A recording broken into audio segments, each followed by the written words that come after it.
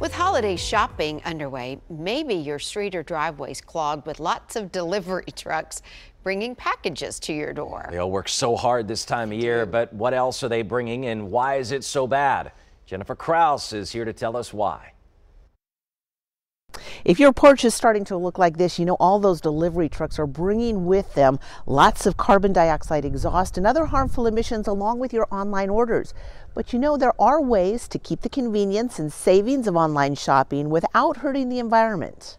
Is this the sound of your holiday? And sure, maybe having Amazon Prime or Walmart Plus means you don't have to pay for fast shipping, but the environmental costs of getting goods from a warehouse to your door can be high. Trucks and vans making last-mile deliveries are estimated to emit more carbon dioxide annually than burning 4.5 billion pounds of coal.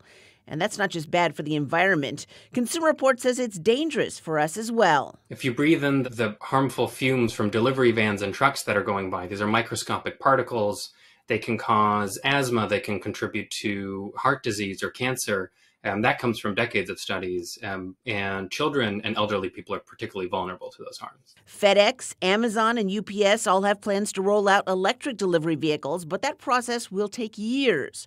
But there are some things you can do now to lower the impact of your family's online holiday shopping. First, take a look at how and when you press buy and plan ahead to avoid those one-item orders. It's best to consolidate your deliveries into just one order if you can, and to pick the slowest shipment speed. That allows companies to keep fewer vans on the road. Or instead of choosing delivery, pick up your packages from a nearby location like a UPS store or an Amazon locker.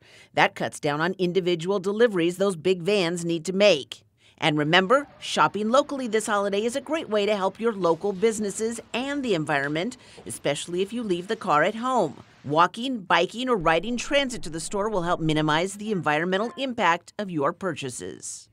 And you know another benefit to cutting down your online orders? You will have fewer boxes and bags showing up at your doorstep, so you'll have a lot less trash you'll have to recycle.